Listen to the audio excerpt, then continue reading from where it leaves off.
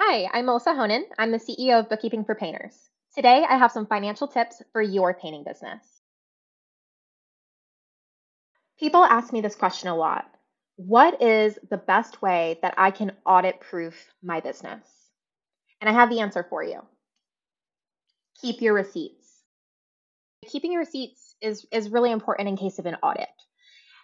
If you're going to be audited, the IRS is going to ask you for proof of purchase. And even though bank statements are good for categorizing your transactions, they are not proof that a purchase was for business expenses because you don't see what you actually bought.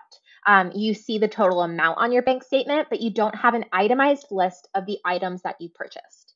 And that's what's important here for proof of business purchases, especially with vendors like Amazon, Walmart, your big box store where you could buy almost anything, you need proof that what you purchased could be considered a business expense, not an Xbox, a PS4, whatever it might be that you're actually purchasing from those places. Um, it's really important for you to be able to prove those purchases are business expenses because if you don't have the receipt, the IRS will assume that it was a personal expense, and then that will be considered personal income for yourself, and you'll be taxed at a higher rate.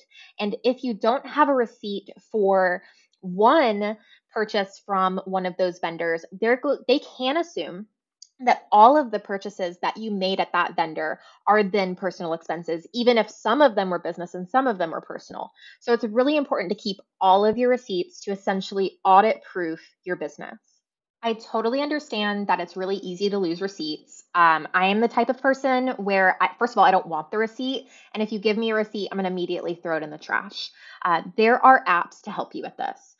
We really like using the app Dext. It's a receipt management system, and you can download the app on your phone, take a picture of the receipt as soon as you get it, and then throw the receipt in the trash. It's an app that you can have an app on your phone.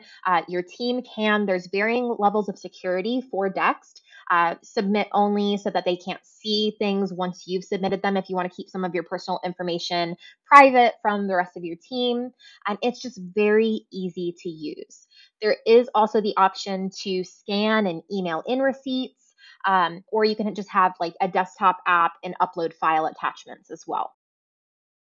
So I do love a great receipt management system, but it's not necessary.